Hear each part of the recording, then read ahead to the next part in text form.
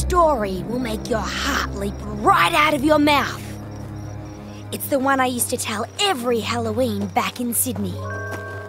There's this girl, about my age, walking along a country road, very much like the one we're near right now. Yeah, I can see how a country road might scare a city girl. Just wait. The girl is nervous because it's getting dark and the strange noises are coming from the bush.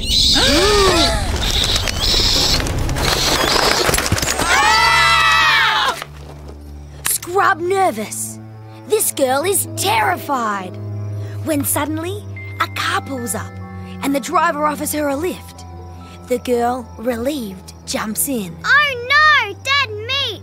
You should never order get into cars with strangers. You are so right, Flick. Because as soon as the girl gets in, the driver locks all the doors and says, "I'm an escaped convict and your nightmare is just beginning." And the girl says, "What a coincidence! So is yours!" And she pulls off her face to reveal she's an alien! Cool. My turn! Ah! Can't see! Oh, thanks. This is a story my friend Steve told me. He was out in the bush late one night. This can be Steve. Oh, I've never been in this part of the bush before. When he suddenly heard a strange noise. No, it was more a kind of grrr, grrr, grrr. Steve walked towards the noise and looked through the bushes to see. A giant monster with really shiny eyes and a loud roar and 16 wheels coming straight towards him. Roar! Wait a minute. 16 wheels? Shining eyes? That sounds like a semi-trailer.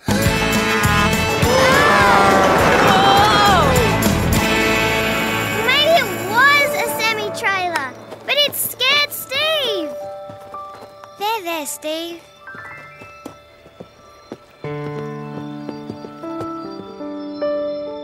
My turn now. Have any of you heard about the witch of Wakkaville? According to police files, she was this bizarre old lady who lived on the outskirts of Wakkaville, where she'd creep up on kids in the dark and say, Anyone for a cuppa? Ah! What you screaming for, sweetens? My tea's not that bad.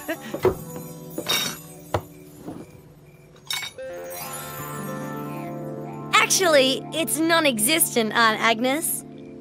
Oh, that's because I'm all out of tea and it seemed pointless to waste the water. I'm sorry we screamed, but we were telling each other scary stories. It's Halloween this weekend. Well, if you want scary stories, darlings, you can't beat the Wakkaville Bunyip. According to local legend, Wakkaville has its own Bunyip. A big monster with a horse's tail, seal's flippers, and walrus tusks.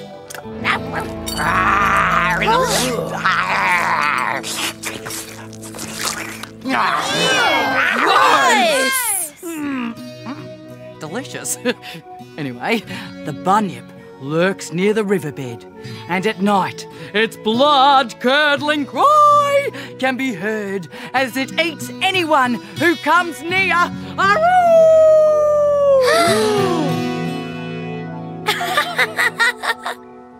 Bunyips are a myth. No, they're not. Yes, they are. They're a Dreamtime legend swallowed by early settlers who thought that every strange noise or weird animal was a bunyip. I can't believe country people are so gullible. First they think semi-trailers are monsters and now they think bunyips are real. Yeah, well, city people are Gullivers too. They'd believe someone had walked on the moon if you told them. But someone has walked on the moon. Yeah, as if. Good one, Flick. Well, you couldn't get scarier than country people who believe in bunyips. That reminds me, I'd better see if Steve's okay. He believes in vampire koalas.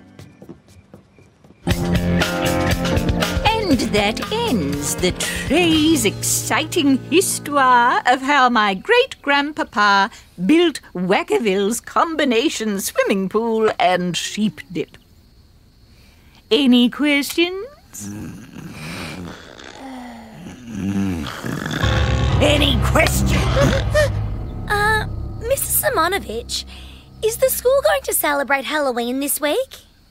What do you mean, celebrate Halloween? Well, in Sydney, our school might make Halloween movies, or hold a Halloween dance, or have a Halloween costume day. Don't bring your big city ways to Wakkaville, Jasmine. We don't celebrate Halloween here. Not even trick-or-treating? Especially not trick-or-treating. Ow! Trick-or-treating is a big city festival of greed and extortion. No, it's not. It's fun. And Halloween is superstitious claptrap. How can you accuse Halloween of being superstitious when Wackavillians believe in a bunyip? I do not believe there is a bunyip in Wakkaville. That's a relief, because I thought everyone... There is no Wakkaville bunyip because my father killed the last one in 1937.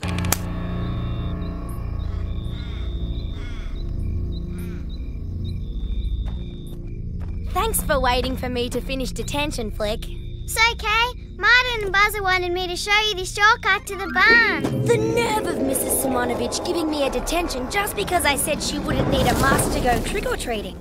I wish she would change her mind about Halloween. Yeah, I'd love to go treat-or-tricking. Ah! Treat-or-trick, treat-or-trick. And as for Halloween being superstitious claptrap, what could be more superstitious than believing in bunyips? I can't believe that anyone still believes in them. What was that? I can't see! Ah!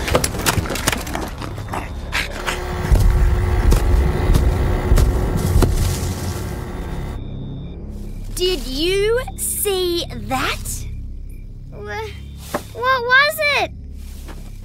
Wakkaville's infamous, mythical, and never before photographed bunyip. And I've got it on videotape.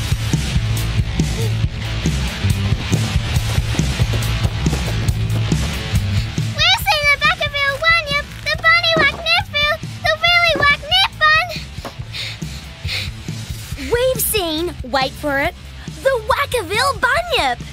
And I'm going to believe that, 'cause I'm just a gullible country bumpkin.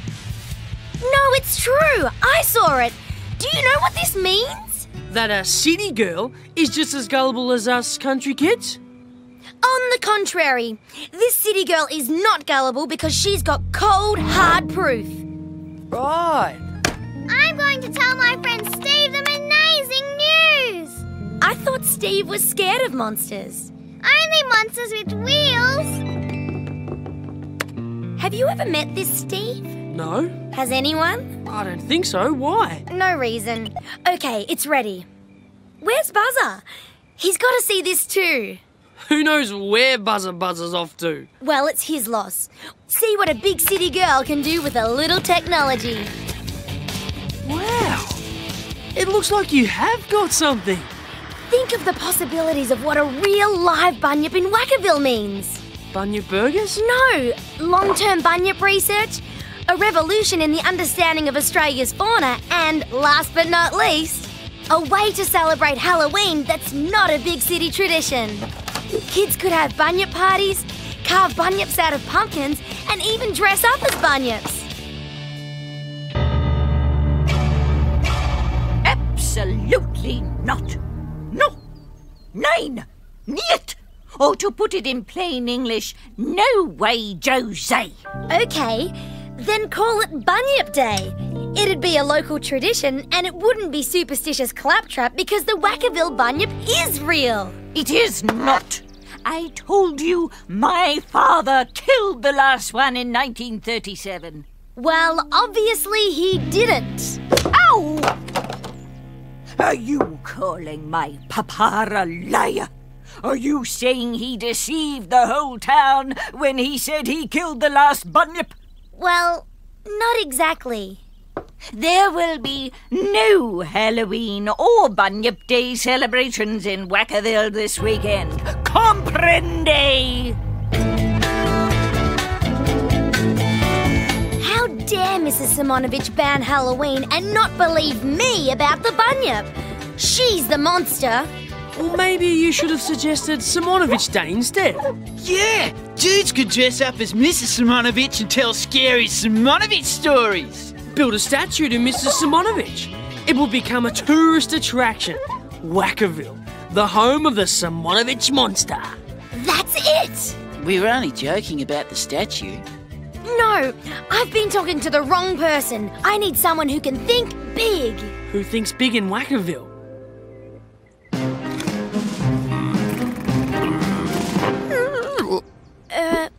Mr. Burgoyne? You dare to interrupt me, the busiest man in But Wakkaville? this is important. What could be more important than designing Wakkaville's newest tourist attraction? The Bootlace Museum, a wonderland of bootlacery from all over the world. What if I tell you the Wakkaville Bunyip exists? Then I'd say you were pulling one of your juvenile pranks in an attempt to mock me, Wakkaville, and possibly the Bootlace Museum. But what if I said I had proof? Then I'd say forget the museum, a local Bunyip would be huge. Think of the tourist possibilities. The town could have a big Bunyip to go with the big boot. No, the big Bunyip could be wearing the big boot. Talk about big bucks. Yes! And some of the money could be used to protect its habitat and for further Bunyip research. It'll be win-win. Wait, we need some sort of marketing hook. You're right. I know. What about Bunyip Day on Halloween? When everyone dresses up as Bunyips and goes Bunyip trick-or-treating. That's a great idea. Wait a minute, I haven't seen this proof of yours yet. What exactly have you got? Huh? I don't know. This could be camera tricks. I'm not some gullible country hick. I need cold, hard, verifiable proof. This is where the Bunyip jumped out of the bushes and knocked Flick and me over. Wow, they look like Bunyip prints, all right. That thing must be huge.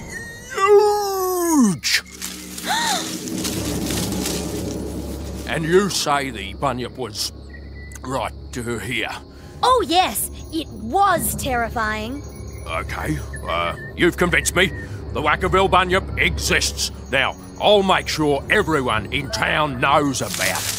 But right now, I've got an important business meeting to go to. See ya. Yes, I did it! And here she comes now, the world's most famous wildlife photographer, who single-handedly found and captured on film the eighth wonder of this and any other world in the whole universe, the Wakkaville Bunyip.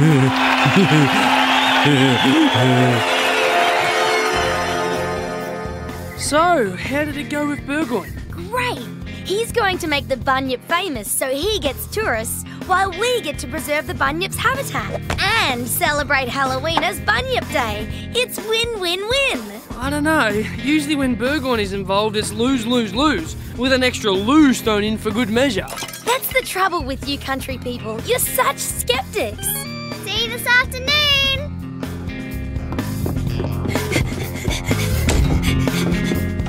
So let's finally see this Steve. Flick, don't you think you're a bit old to be having imaginary friends? Steve is not menagerie. He's real. Then where is he? He must be hiding. Steve's very shy. Flick, it's important as you get older not to believe in things that don't exist. But Steve does exist. Whoa! Burgoyne Dude is papering the town with this heavy confetti about the big Yip. See? I told you Burgoyne would tell the whole town the Bunyip exists. And he's going to prove it by, quote, capturing this fearsome beast and putting it on display in a cage that will be exhibited around the world. Oh no! What have I done? I'm sorry. I didn't know Burgoyne would do this to you.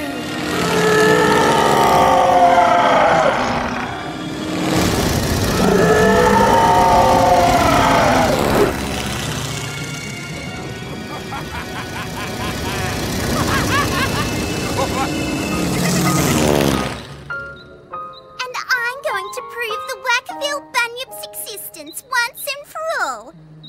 By capturing this fearsome beast and putting it on display in a cage that will be exhibited around the world.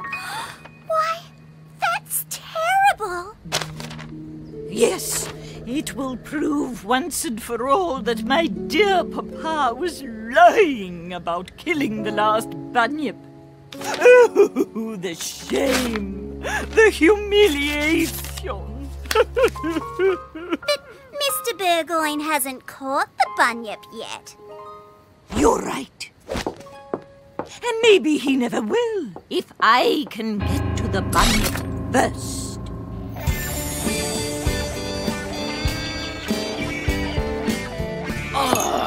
Ripper tea, crazy, eh? You'd get more of it, darling, if you used less sugar. Enough with the tea party. We're supposed to be thinking of ways to save the Bunyip. Don't fret, pet. The old Wakkaville Bunyip has survived for hundreds of years, and it'll take more than Burgoyne to catch it. Can't you guys think of something? Chill out, dude. Yeah, I'm sure a big, scary, man-eating monster can take care of himself. Itself. The Bunyip might be a big, scary, man-eating monster, but like sharks and crocodiles, it deserves to be protected. Has anyone seen Flick lately? Yep. Little dude went to hang with Steve in the scrub. Steve? But Steve doesn't exist. So? So the big, scary, man-eating Bunyip does. And he's out in the scrub that Flick is hanging in. We have to find Flick before the Bunyip does. 99, 18, 100! Coming, Steve, ready or not? I know where you are.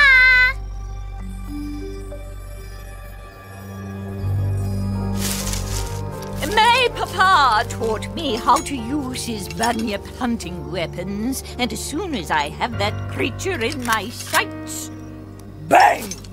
Au revoir, Bunyip! I heard something coming from over there. I found you, Steve! Yay!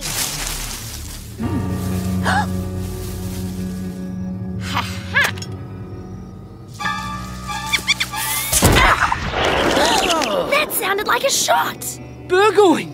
Whoa! The Burgomeister is packing heat! Heavy! Oh no! I've got to warn Steve! No! Flick, come back! It's not safe!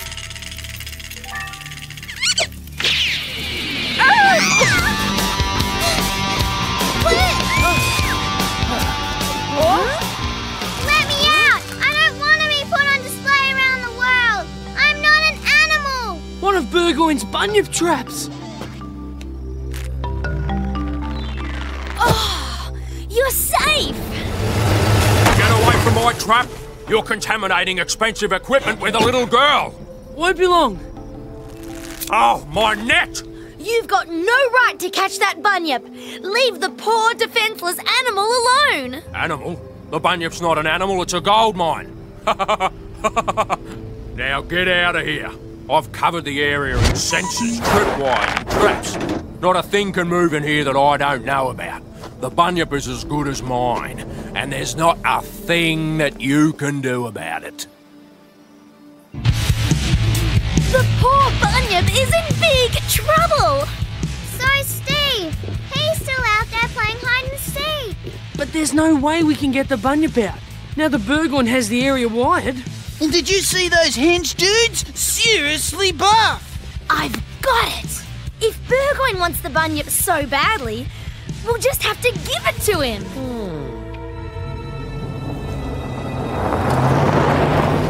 Where is this monster? Try a different location. Nothing, nothing, nothing. You'd think something as big as a Bunyip would show up somewhere. Nothing, nothing. Bingo! That must be our Bunyip! To the riverbed, Otto!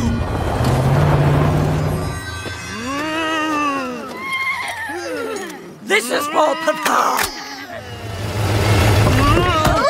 What do you think you're doing to my Bunyip, Simonovich? If you harm a hair on its $1 million hide, I'll sue you for every pathetic penny you've got. She wasn't going to shoot! Righteous disguise, hey dude? Jazz! Where's my Bunyip? There is no Bunyip. Mrs. Simonovich's father killed the last one 70 years ago. Isn't that right, Mrs. Simonovich? Yes.